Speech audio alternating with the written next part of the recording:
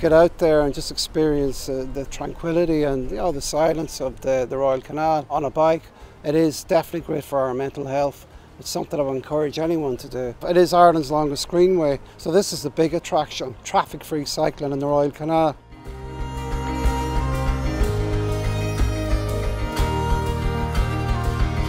For me, the Royal Canal Greenway has opened up many avenues for not just the people of the locality, but for tourism all over Ireland and even further afield.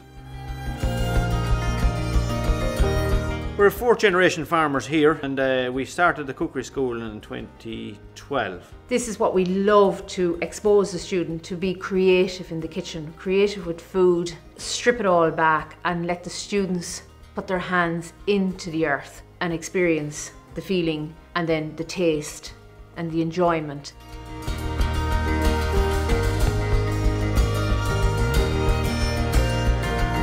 I'm the chairperson of the Baltraz and Boreen Biodiversity Group, a group of local people who live near the canal, who walk on the canal, and decided some years ago that we were going to do what we could, not only to maintain biodiversity, but to improve it. We have a special area. It is a reduced mowing regime, which means that the wildflowers flourish every month of the year, or even every day. I walk it every day and people say, "Oh, don't you get bored?" But no, I don't get bored, because there is so much life